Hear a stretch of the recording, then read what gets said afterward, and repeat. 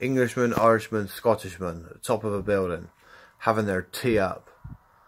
Englishman opens his lunchbox and notices he has ham sandwiches. He says, if I have ham sandwiches one more day, I'm going to jump off this building. Scottishman opens up his lunchbox. He has cheese sandwiches. He says, if I have cheese sandwiches one more day, I'm going to jump off this building. Irishman opens up. He has pate.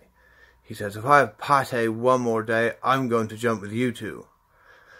The next day, the Englishman opens his lunchbox. He has ham sandwiches. Off he jumps. Scotchman opens up his lunchbox. He has cheese sandwiches. Off he jumps. The Irishman opens up and he has pate. Off he jumps. At the funeral, all the wives are crying. Anyway, Englishman's wife says, well, he should have just told me he didn't like his ham sandwiches. I would have changed them. Scottishman's wife says, I've been doing his sandwiches 20 years. He should have just let me know and I would have changed them instantly.